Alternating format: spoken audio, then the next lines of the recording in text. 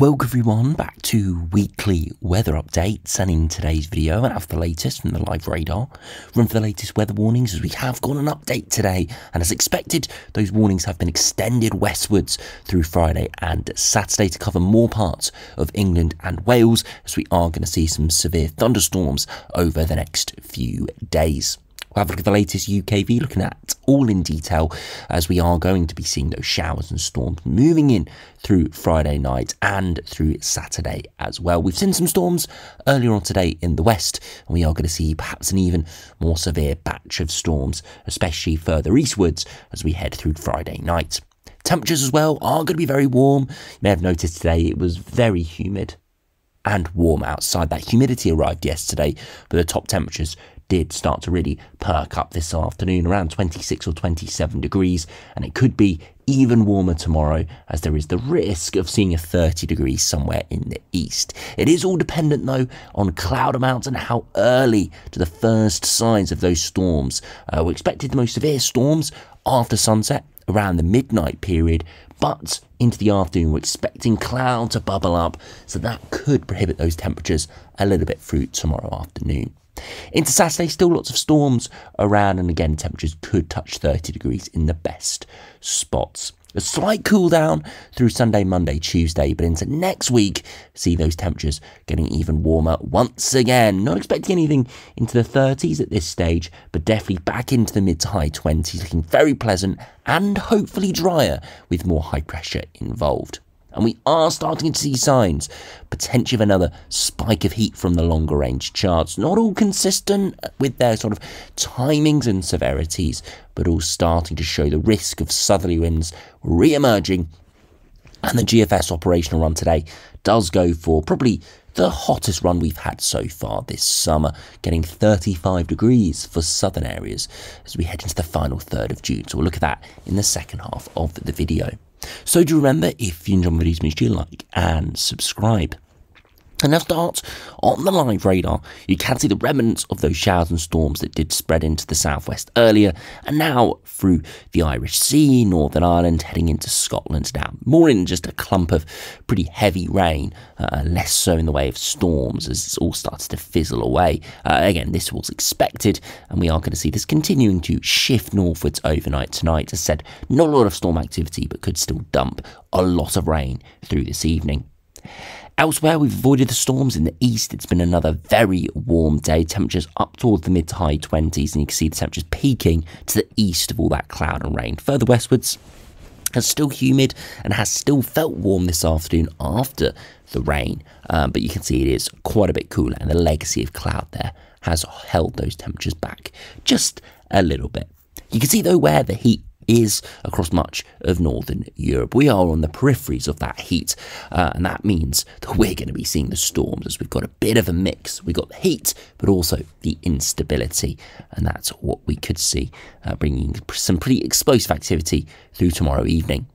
Now, if you look at the weather warnings, we have a rain warning issue for Northern Ireland at the moment. It does expire very soon, in about half an hour as I'm recording this, so we're not expecting too much more in the way of rain from this, but many of those areas across Northern Ireland, through Wales and southwest England, have seen a good few tens of mils of rain over the past few hours, and the last sort of 12 to 24 hours in general.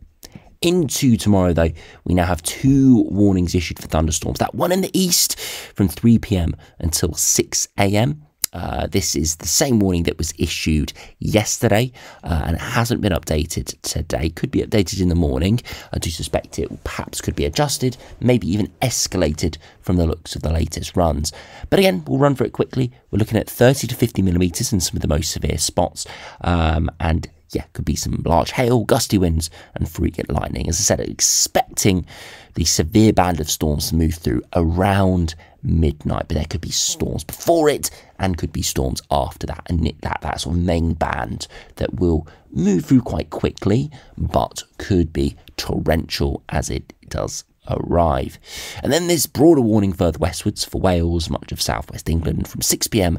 until midnight tomorrow. So only a 6-hour period. Again, we're looking at thunderstorm activity, potentially 20 mils of rain in an hour, 30 to 40 millimetres in a few hours. More scattered storms here. We're looking at perhaps an organised band on the eastern flank of this small system that does develop, with more scattered, unorganised storms further westwards, but still could be as severe in those areas.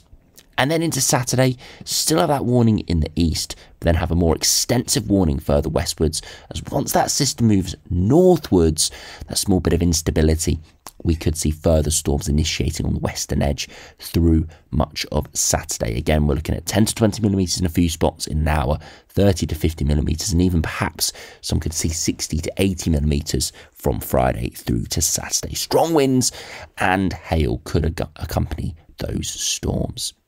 So do now have a look at the latest UKV. We are seeing consistency now on those positioning of those storms, so we have got a good chance of forecasting quite well now. As we've said over the past few days, it has been choppy and changing in positioning quite a bit. But you see the showers and storms clearing through earlier this afternoon, and overnight tonight completely clearing away.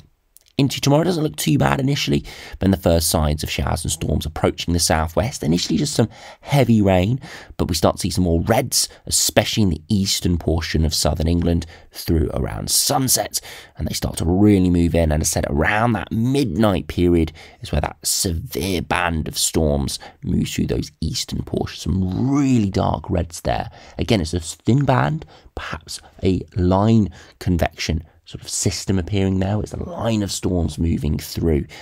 Looks very well organised. Further westwards, some heavy showers and storms, not so organised, though more scattered as those clear northwards. That band of storms clears northwards through the early hours of the morning, and then perhaps we start to see some further storms breaking out. You see a bit of an arc here as it's around the area of instability. Again, locally, these storms could become organised, but you see lots of scattered sort of intensity among these showers and storms. So again, some areas could see very little, others could get, absolutely dunked in rain. Beyond that, those storms move northwards, and then again through Saturday, scattered storms appear on the southern and western flank, and eventually all starts to die away into Sunday. It goes fresher, but remains warm in the south. So you can see pretty much starting Friday afternoon through all of Friday night and much of Saturday, we're going to see quite a lot of storm activity. Definitely some peaks and troughs in there, especially Friday night's going to be very intense. Early Saturday starts to die away, and then again Saturday afternoon could reinitiate with that storm activity. So a lot of England and Wales are going to be affected by this. Not all going to see a direct hit from a big thunderstorm, but perhaps all indirectly going to be affected either by the big clouds around, or at least seeing some rain from these thunderstorms. Now to look at the max temperatures, you can see this afternoon temperatures peaking around 26, 27. Into tomorrow, could just to get to around the 29 or 30 degree mark in the east, but again it depends on how early the cloud and the first signs of storms approaching from the south. Into Saturday, again could be 27, 28 in the far east, but again all depends on the humidity levels, how much of that warm air gets washed away by those storms. And you see into Sunday quite a bit cooler, low 20s, high teens, as we see fresher air emerging from the west. But by Monday, starting to increase again, 24, 25, 26. Similar for Tuesday, maybe even nudging to 27 or 28. So not oppressive heat next week, but getting back to those mid to high 20s after a bit of a lull through Sunday and maybe into Monday. But yeah, even by Monday afternoon, it's starting to pick up quite a bit there. Now, I do just want to show you the Arome run. Not really going to give us any further insights, but just give some backing behind the UKV, as we are seeing good cross-model consensus now. See, Friday evening, those showers approach, and again, very similar to the UKV, big band of intense thunderstorms in the east, really dark reds appearing in there. Could be really severe as that clears through London, the southeast, through East Anglia. It looks really horrible, that system. Further westwards, more scattered storms, eventually clearing northwards as we head through Saturday. So really, the main system is that eastern portion. It does move through quite quickly. It's not a slow-moving band, but my gosh, it looks organised and severe. Normally these bands are much thinner and not quite as bulky and intense as this, but yeah, this looks like a really severe band. I'll be very interested to see what this looks like on the live radar as it approaches tomorrow evening. But as I said, widespread storms. Make sure you stay safe out there over the coming days. Now, as we progress into the longer term, I don't suspect this will be our last outbreak of storms for the next couple of weeks. As you can see, low pressure moves through Sunday, bringing slightly fresher air in, but eventually high pressure re-emerges, turns it warm and dry for next week. But nothing too hot at this stage. As I said, mid to high 20s possible, but we're not expecting anything, 30 degrees plus, at least next week. Beyond that, though, we start to see around the sort of day 8, day 9, day 10 portion, so the end of next week into the following weekend. That's where we could start to see those temperatures starting to pick up, and the GFS today finishes exceptionally hot with southerly winds. Now, it doesn't look exceptional here on the pressure charts, but look at those upper air temperatures by the end of this run. The 20 degree isotherm pops its way into southern England, and my gosh, it looks intense. And again, if we zoom in to those 2 metre temperatures, if we run it back, you can see by the end of next week, still looking at mid-20s, either side of kind of 25 degrees most days. Saturday, 27, Sunday, 29, 30, next Monday, 28, 29, 28, the Tuesday, Wednesday, 29, getting to the 30s though by next Thursday, so a week or just under 2 weeks time, 30, 31, and then look at this, 34, 35, and could be as high in the following days, and even 40 degrees is being seen across northern France. So GFS, the most intense run we've seen so far this summer. Normally I'd look at this and say no chance this is going to come off, but given what we've seen over the last 3 or 4 years, you cannot rule this sort of scenario out. So we'll be very interested to see if we see some consistency from these runs. We'll look at the ensembles at the end of the video, and it is an outlier, but in the grand scheme of runs recently, it's not that much of an outlier. It's not completely out of the realms of possibility. Now, if you check out the latest GM, again, low pressure moves through, high pressure builds back in, and eventually, as we head towards the end of next week, southerly winds try to re-emerge. But it's more of a burst of heat. 15 degree isotherm moves in for a couple of days before eventually low pressure sweeps back in. So it could be hot and humid back for 2 or 3 days, but it could be a scenario similar to this week where those storms do re-emerge and sweep the hot air away. And finally, if we could check out the latest ECMWF, again, low pressure moving through at the moment, high pressure building back in, dry and warm for much of next week, and again finishes with southerly winds, the 15 degree isotherm moving in, but very quickly gets swept away by low pressure. So all 3 runs bringing very hot air back in within the next 10 days or so. ECMWF GM, more of a plume for 2 or 3 days like we're seeing right now, potentially thunderstorms clearing, but probably would be hotter than it is now because we are another week or 2 into summer, and of course the ground temperatures are warming up. We've had a fairly cool kind of middle portion of spring, nothing too exceptionally warm.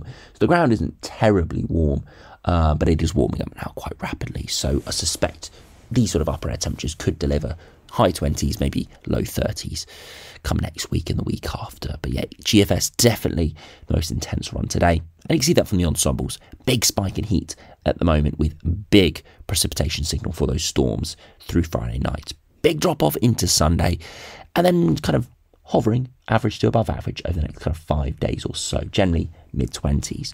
Beyond that, though, we're starting to see signs of some spikes in heat, and you can see the operational run really spiking in the longer term up towards the 20 degree isotherm. As I said, mid-30s, will be seen there. Most runs, though, remain above average, remain very warm and very pleasant. And look at that, looking pretty dry as well, which I think is the best thing.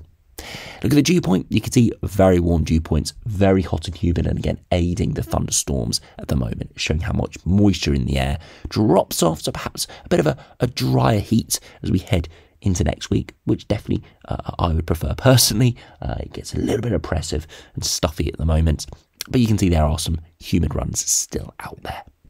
And finally, if we compare it to the ECMWF, broadly very similar, big spike in heat at the moment with those big precipitation spikes dropping off next week and then picking up again longer term, and a stronger clustering around day 7, day 8 there for warm air masses to emerge around the 13, 14, 15 degree mark. So getting towards the 30 degree mark probably at the surface. Nothing exceptional like 20 degrees, but definitely warm enough to potentially put us on the road to an official heat wave, i.e. temperatures in London for example, exceeding the heatwave threshold, which is 28 degrees for 3 days on the trot. We are technically just about touching heatwave thresholds in this period we're seeing now, but it's not terribly widespread. You know, not everywhere seeing it because of the cloud and storms, and we are seeing fairly variable temperatures. One day will be 28, 29, the next may be 26 because of storms. So perhaps something more in tune with a classic heat wave there as we head into the middle to second half of June. We'll have to wait and see. Of course, we'll know more details nearer the time. So anyway, thanks for watching. Make sure you stay safe over the coming hours and days. I'll keep you updated, of course, with those storms, and I'll see you again for another video soon.